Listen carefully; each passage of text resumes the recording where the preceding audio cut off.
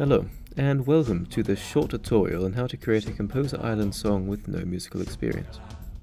And before I start, I just want to say that there are probably better ways to do this, and there are limitations that musically inclined people could probably overcome. But this is what I found works for me. First, you have to decide what song you would like to recreate in the game. This method only really works with more popular music, as it depends on sheet music of that song being readily available. I'd recommend looking up the name of the song you wish to recreate, followed by sheet music. What we are looking for is sheet music which includes all of the instruments used to making the original.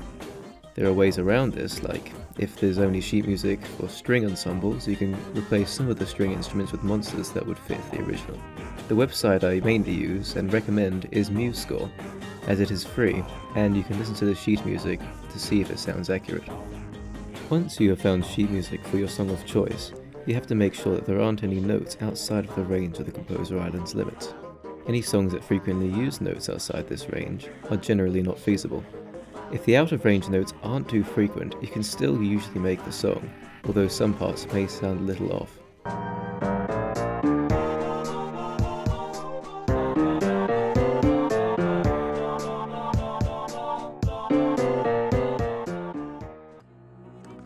Another limitation is the length of the song must be able to fit in the bar limit of the Composer Island, which is a maximum of 64 on the 4/4 time signature. If it doesn't fit, you can still make the song, but it'll have to end early. Lastly, you are limited to the monsters available, as not all instruments have a similar sounding monster, but I think that's what gives Composer Island its charm. Firstly, you have to find monsters that most closely resemble the instrument used in the song. When you go into the compose settings, make sure to match the sheet music time signature, key signature, and tempo with the in-game time signature, key signature, and tempo. Now, let's go over the notes. Here are your accidentals.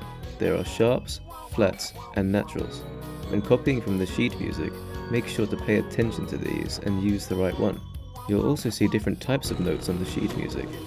This one is the 8th note, and it's just 1/8 of a bar. The quarter note is a quarter of the bar, the half note, and the whole note. If you see a dot to the right of the note, that makes it 50% longer, changing a quarter note from this to this. There are also these, which are periods of silence. They're equal to these note lengths. No notes play during this time for this instrument.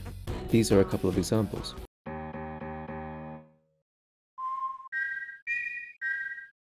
If you see notes connected by a curved line, even though it looks like it sounds like this, it's actually this.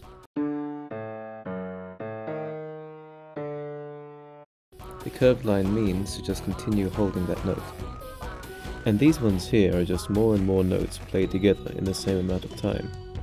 Meaning when songs have a few of these, they may not all fit in a bar, but I'll go over a fix for that later. Finally, this top symbol means that notes played in this line are middle to higher pitched notes, and the bottom symbol means mainly deeper bass notes are played on this line. Next are the chords. Chords are when multiple notes are played at once. For chords, you'll need to place multiple of the same monster next to each other, each playing a note of that chord. Next are the drums. The drums are a bit more difficult, and you might have to experiment with the different drum monsters to find something that sounds similar to the original. I recently changed the drums on my Plants vs Zombies composer, because when I first made it, I copied straight from the sheet music, which didn't end up sounding too close to the original song. So I went back and changed the drums to sound more accurate by listening to the original song and finding a monster that more closely resembled it.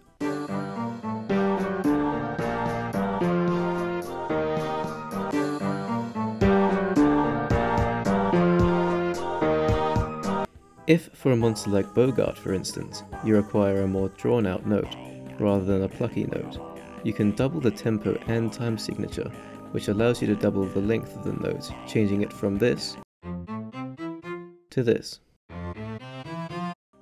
In a case where the song has too many notes to fit in a bar, you can also use this method to fit them in, but keep in mind that this will halve the maximum length of the song. Here is an example of this in a song recreation that I am currently working on. I'm using sheet music arranged by eGriff123 on MuseScore for the We Play Tanks theme. Here, there are too many notes that fit in the 4/4 bar, so I double the tempo and the time signature. Another trick I use on this one is changing the octave of the notes that are shown in the sheet music. If the song has many notes outside of the game's range for one instrument, you can lower each note by 7 and get a pitched down version. But make sure to use a high-pitched monster to compensate. Alternatively, you can just use every second note, which will still sound okay in some cases and won't change the song's maximum length.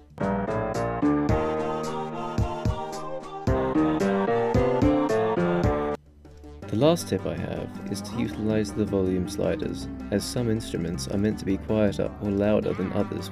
If any instruments have an echo, use a second of the same monster with a lower volume to play the echoed notes.